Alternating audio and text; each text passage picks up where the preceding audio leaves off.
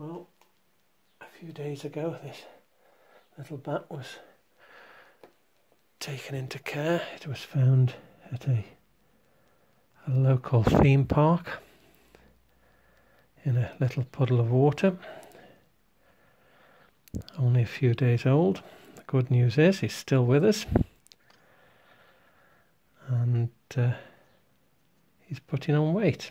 As you can see, he's taking milk off the paintbrush here.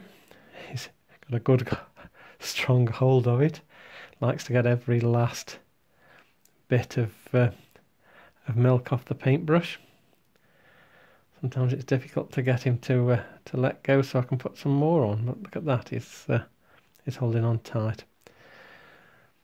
But he's growing, putting on a little bit of weight. Still quite small, and still only on milk, no solids yet. But it is nice to see that he is putting on weight. I'll try and get this paintbrush out of his mouth. There we go. Let's get another bit of milk.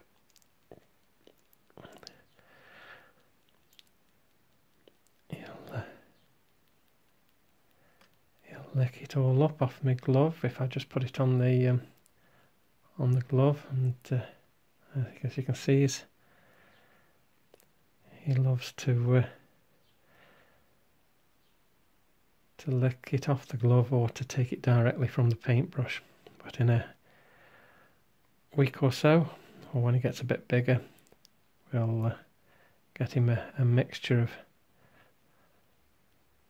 well, pulped up mealworms basically, to try and get him to grow big and strong before hopefully at some point we release him back into the wild. But that's a long way off yet. Not all bats that are rescued make it, but hopefully this one will. Well, hopefully they all will. But I'll keep you updated as to his progress. And if we do get to the stage where he can be released, I'll try and do a video at release as well, so you can see him going back into the wild. But that's it is a long way off yet. We're going to have to take him when he's older to a flight cage to get him to test out his wings. But for now, it's regular feedings and milk. If you want to find out more about bat care, go to the web page of Staffordshire Bat Group, or any other bat group if you're not in Staffordshire and watching this video. And follow the Staffordshire Bat Group on Facebook. I'm sure you'll see further updates to what we're doing through the summer.